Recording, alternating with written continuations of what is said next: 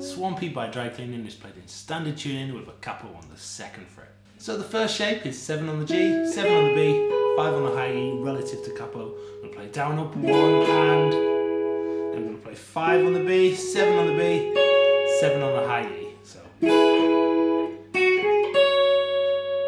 then hit 7 on the high E again, 5 on the high E, 7 on the B.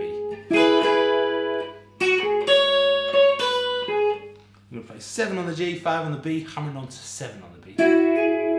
That's the end of the first part of that riff there.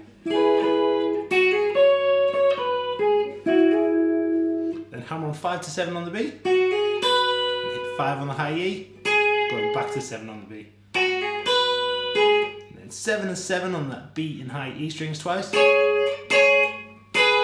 to 7 and 5 on the high E string, 7 on the B. So far we've got the chord, little run, hammer on again, double stop. We're then going to slide up from roughly the 5th fret to the 7th fret on the G and B strings with the D string ringing out, grab 9, 10 on the high E. We're then going to slide up from 3rd fret on the G and B string to the 5th fret on the G and B string with the D string ringing out. We're then going to put the pinky finger down on the 5th fret, the high E string as well, and pick E, B, G, E, B, then go to 3rd fret on the high E, and then back to the 5th fret on the high E.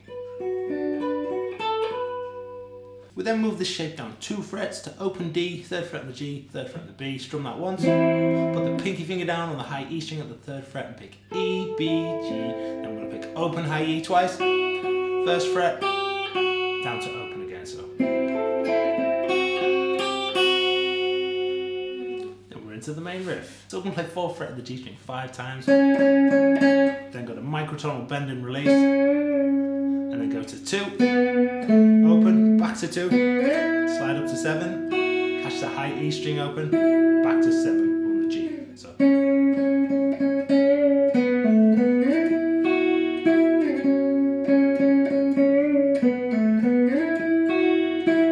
So to come out of that riff we start off the same way.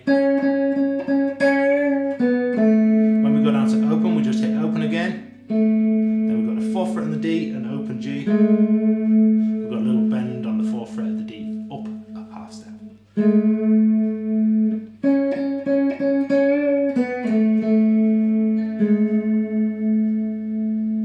And then we're into the picking riff. So for the picking riff we've got 5th fret on the high E, 7th fret on the B and 7th fret on the G. We're going to pick E, B, G, E, B, G, B.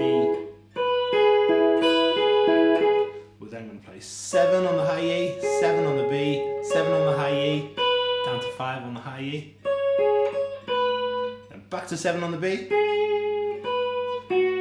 5 on the high E, 5 on the B. So.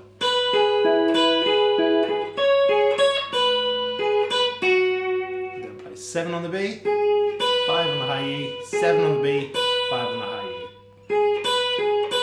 7 on the B, 7 on the G, 7 on the B. We finish off 7 on the high E, 7 on the B, 7 on the high E, 5 on the high E, 7 on the B, 5 on the high E. We then repeat the riff from earlier with the slide in from 3 and 3 on the G and B strings to the 5th fret, and the picking on the high E string, the 5th fret, down to the 3rd fret on the G and B, and the same ending riff there. So for the chords in the song relative to capo, we have this B bass chord, 2nd fret of the A, 4th fret of the D, open G and B strings. We're going to strum this once, let it ring for a full bar. We'll then go up to our 2nd chord, which is 5th fret on the A, 7th fret on the D, open G.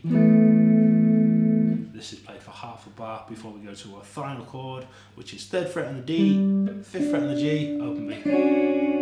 So 2, 3, 4, 1, 2, 3, 4, 1, 2, 3, 4, 1, 2, 3, 4, 1. And we finish the chord progression with a single strum on the final chord and we accent it too.